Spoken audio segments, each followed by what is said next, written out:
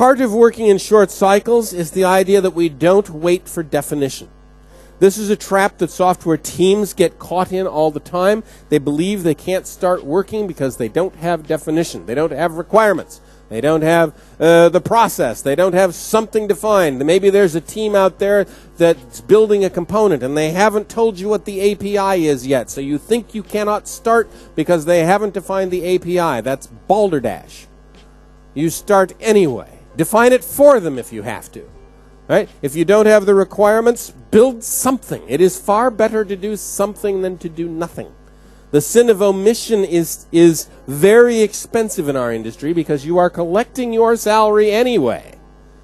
And so it is better to be doing something. If your customer cannot define the requirements and just can't seem to get them done, then you define them. Work with them. Work with them. Work to get the definition done. Don't be blocked by a lack of definition.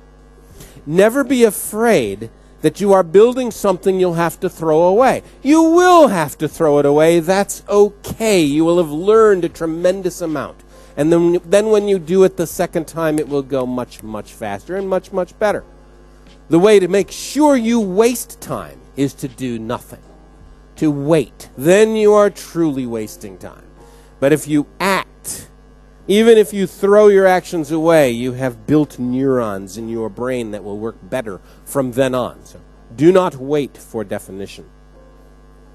And if you are in the state of not having enough definition, abstract away volatility. Separate those things that are liable to change from those things that are not liable to change. Work on the things that you know aren't going to change and build abstraction layers, interfaces and component interfaces and socket interfaces and whatever you want to abstract the volatility away. Keep the things that change at a distance from you. Build the things that you know aren't going to change. And then once you have that nice interface, that abstract interface, you can create all the volatile stuff you want, but the core stuff won't change. Remember the open-closed principle. The open-closed principle is all about abstracting away volatility, separating the things that change from the things that don't, and allowing you to extend the nice stuff that's stable with all the volatile stuff later.